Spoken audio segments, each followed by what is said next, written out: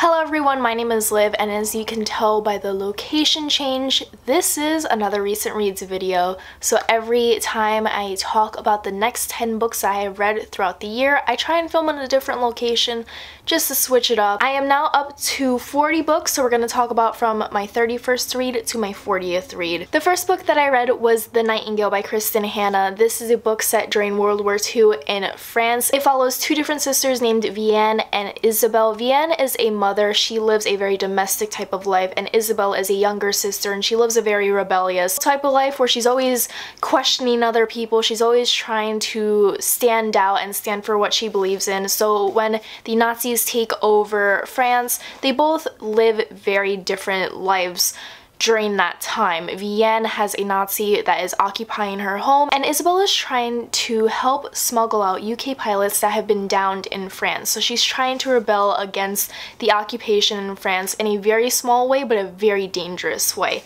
And I really love this novel so much. It was one of the most emotional reads I read in a long time. I did not cry while reading it, but I wanted to so badly. It was just such a sad, heart-wrenching book, both for Vianne and Isabelle. They both lived very different lives and they went through very different situations, but both of their situations were so dire and just so nerve-wracking. The amount of tension that is overlying this entire novel is incredible. It was such a well-written novel, and I also loved just reading about the bond of two sisters that weren't necessarily close at first, but throughout this time and throughout this terrible situation, they have grown closer, even if they're miles and miles apart, because they both believe in each other and they're both hoping that the other is okay. This book is just one of my favorite books of 2019. I cannot get enough of it. It was amazing, and I'm in awe of this story and how much grief and how much just like emotion was packed into this book, and it was amazing. And I can't believe I had this on my TBR for months and months and months, and I had literal strangers recommending me this book, and it only took me until this year to pick it up, and I wish I picked it up sooner. The next book I read was on audiobook, and it was a reread, and it was Daisy Jones and the Six. I already read this once this year, and I had to read it another time on audiobook, and the audiobook was amazing. It's a full cast audiobook, so every single character in this novel, which is written in an oral history, kind of like a play, each person has their own narrator. So reading it physically first was a trip because it kind of feels like you're reading a play, but then listening to an audiobook, it feels like you're listening to a fictionalized podcast where just like the scenes are playing out before your eyes and you're just like fascinated by this band, and it was just as good as reading it physically. I think I prefer reading it physically because I don't mind reading plays, so I enjoy that type of aspect where you don't get a lot of detail and you mostly get dialogue, because I think dialogue is so important to a story, and this was so well written, but the audiobook was just as good. So it depends on what you want to read. If you love plays, I would highly recommend reading it first, but if you just want to listen to it, you can listen to an audiobook. Both are amazing ways to consume this story, and it is still one of my favorite books of this year. So next book I read is on audiobook, and I actually received a free copy from Book of the Month YA, which is a monthly subscription service where they highlight like 5 different YA books, and you get to choose which books you want sent to your home, and it is a wonderful monthly subscription service. I've been such a big fan of Book of the Month, so having them create a YA version of their Book of the Month was amazing, and I was so excited when I received With the Fire on High, because I recently finished it on audiobook, and just having this physical copy is just one of my favorite things, because this is one of the prettiest books I've ever seen, and it is just amazing. The art style is amazing. The fact it's covered in food is beautiful. I love it so much. So With the Fire on High follows Amani, and she is a teenager who wants to become a chef. She loves cooking, she loves experimenting in the kitchen, she loves creating her own recipes and just like tweaking it every single time in order to see what will happen, because she believes that food should be an experience and meals should just change your life and bring forth memories and just really connect with you. But she's also a mom in high school, so she also has to deal with the fact that she has a toddler that she has to take care of. And while she is dealing with the fact that she wants to become a chef, she wants to work in a restaurant, she also has to deal with applying to colleges, taking care of her daughter, and dealing with the fact that a new boy has moved into school. He is head over heels for her and he wants to win her over, but she's not feeling it. But eventually they do fall in love. And With the Fire on High is such an amazing audiobook because Elizabeth Acevedo herself narrates the novel just like she did with The Poet X. Her narration style is beautiful. It's lyrical, it has a rhythm to it, it just brings forth so many emotions, and I just love her so much. She's my favorite narrator ever, and she's such an amazing, talented writer and an amazing narrator, and this audiobook was such a breeze to fly through, and I just loved it so much. I loved learning more about Amani's life. I've never read a novel with a teenage mother, so reading about that and the struggles that come with it made me realize how much those people go through and how much stress that they have and how they have to both be a high school student but an adult at the same time, and they're just kind of in that in-between phase where they don't know what they are and they're just very confused and they're stressed out. And I just give credit to so many of those people who do have children in high school, and it was just such a well-written novel with beautiful food descriptions, beautiful descriptions in general, and Amani is one of my favorite characters now. She's just so soulful, she's so passionate, and I just love her so much. She's such an amazing main character, and this was definitely one of my favorite reads of 2019 as well. It was just so amazing. If you have not picked up Elizabeth Acevedo's work, please do. So I accidentally skipped 2 books and did not realize it because I don't have them with me physically, but let's just kind of backtrack. The 31st book that I read was Sal and Gabi Break the Universe by Carlos Hernandez, and this is a Rick Riordan Presents imprint, and the main character is Cuban. He also has the ability to get things from different universes and put it into his own, and he has to deal with the fact that that's kind of going out of control, and his dead mother is coming back to life in his new universe. And it's a middle grade. It wasn't my favorite audiobook to listen to because, like I always tell people, middle grades aren't targeted towards me. I'm not their target audience, so of course I'm not going to love it as much as a middle grade reader would, but it still was an entertaining read, and I always am searching for some Cuban representation from any single genre. So reading about that and reading about the food, like the different sayings that like Cubans say, was so fun to listen to.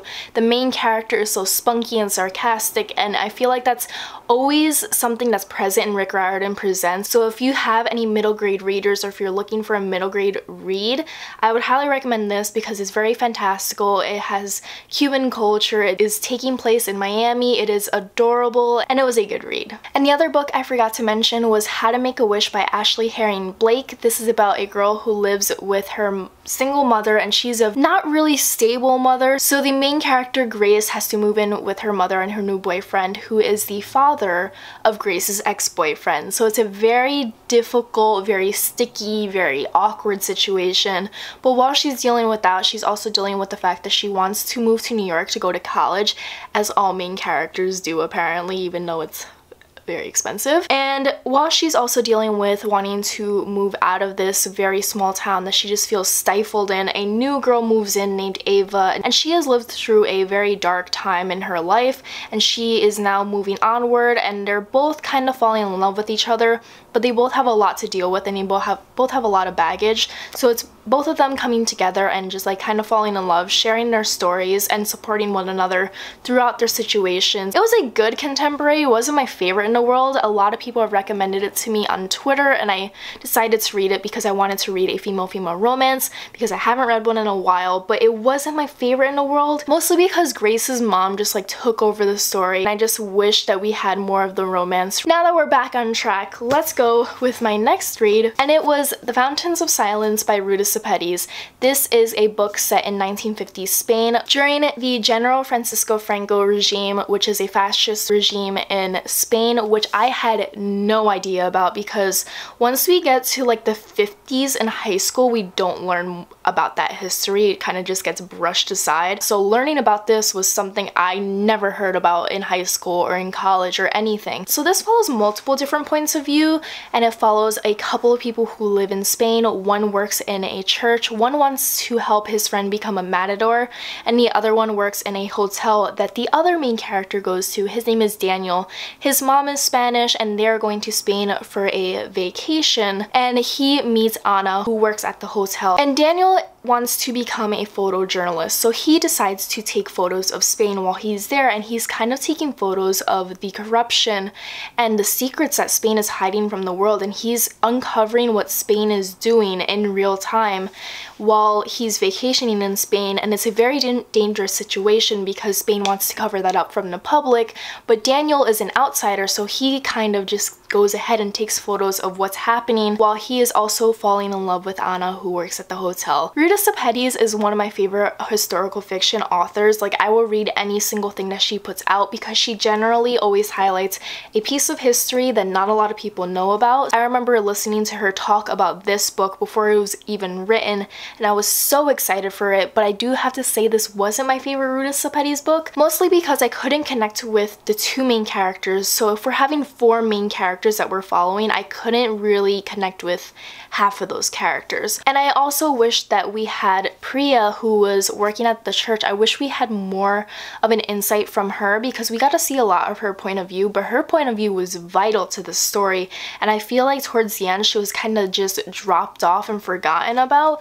And I just wish that rather than us following a boy who lived in America and is Spanish and is coming to Spain to learn about the corruption, I wish we had followed people who lived in Spain and lived through the entire regime, because then you could learn so much more about their hardships and stuff. But I could also appreciate Ruta kind of following Daniel instead, because we're like Daniel. We're following him as we're learning more about Spain and the regime. So we're both as unknowing as Daniel, but I just wish we followed the Spaniards more because I feel like their points of view could have been so much more heavy and like hard-hitting, and it could have really showcased what people in Spain had to go through in the 50s. While it was an informative and very immersive read, it wasn't my favorite of Ruta Sepetys, but that's not to say it's not a good book. You could really tell how much Ruta has researched when diving into this topic, because not only do you get a fictionalized story about this regime, but you also get quotes about Francisco Franco's regime as well from people from America and from Spain, and that is woven into the story as well. Before every chapter there's a quote from like newspapers and different like catalogs that are from the National Archives, and it's very interesting to read about. And I'm so glad I learned about this time in history because it's such an important time in history to learn about. I just wish I connected with the characters more, and I wish we learned more from the characters who were Spaniard. The next book I read was Moonstruck, which is a graphic novel that I got at Book Expo. It follows a werewolf barista named Julie, and she is dating another werewolf, and they decided to go to a kind of like show with their friend Chet, who is a centaur. And while that show is going on, Chet gets turned into a human, so the main characters have to figure out how to turn Chet back into a werewolf, and it is just such a cute little paranormal, quick graphic novel to read. The art style is beautiful, it's very pastel-y, and just like the amount of detail that is in this graphic novel is so cute. Like, I kept on looking at the background because every single character in the background was so cute and they all had cute little details, and it was very, very short and very quick, and I wish it was a little bit longer, but it was still an adorable, diverse read, and it was just so cute. And I just love paranormal graphic novels because you could do so much with the art style and the drawings and the sketches, and I just loved it so much. So it was a very cute summery read, just to kind of like spend a few hours just enjoying the story and all that. After that, I read a read that shouldn't really be considered a read, but I'm gonna consider it anyway, and it is a sheet story, which is a free comic book day type of pamphlet thing that I forgot to bring here, so I can't hold it up, but it is a tiny little story from the world of Sheets, which is a graphic novel that I got previously in last year's BookCon. It is about a girl who works at a laundromat that her family owns, and a ghost covered in a sheet haunts it, and it is adorable. It is very Steven Universe-y with the color scheme, and it is just the cutest story ever. So a Sheets story is a little story bridging the gap between Sheets and Delicates, which is going to be the sequel. Free Comic Book Day is just a day to share a little piece of your comics and give it out for free to your readers. So this was a story that just kind of kept you in the world of Sheets, but it wasn't very vital to read in order to read the sequel, but it was still adorable if you're a fan of Sheets like I am. It was just so heartwarming to dive back into the world even for a little bit, and it was just so cute, and I'm so glad I got that at Book Expo. The next thing that I read was a poetry collection by Jenna, Clare, and it is Water Runs Red. I got this from Book Expo because Jenna Clare is one of my friends and she wrote this, and she is just so talented, and I just know how much work she put into this poetry collection. It is full of not only poetry but typography and photography as well, and Jenna just really did the most with this, and I do have to say this is the most creative poetry collection I've ever seen in my life. It is just so full of beautiful poetry, beautiful typography, and beautiful poems as well, talking about asexuality, bad blood between bad friendships, new friendships that blossom along the way, and just current events in the world that is very hard-hitting and relatable, and it was just such a beautifully composed poetry collection. And if you're a fan of Amanda Lovelace, I would highly recommend this. You would love this. And the last thing in my recent reads is Stargazing, and this is from the same writer as The Prince and the Dressmaker. This is about two Chinese American households. Kristin becomes friends with a new girl named Moon, and Moon is kind of like a bad influence on Kristin. She's just like having her rebel in just very small ways as kids do, and then Moon decides to tell Kristin one of her secrets is that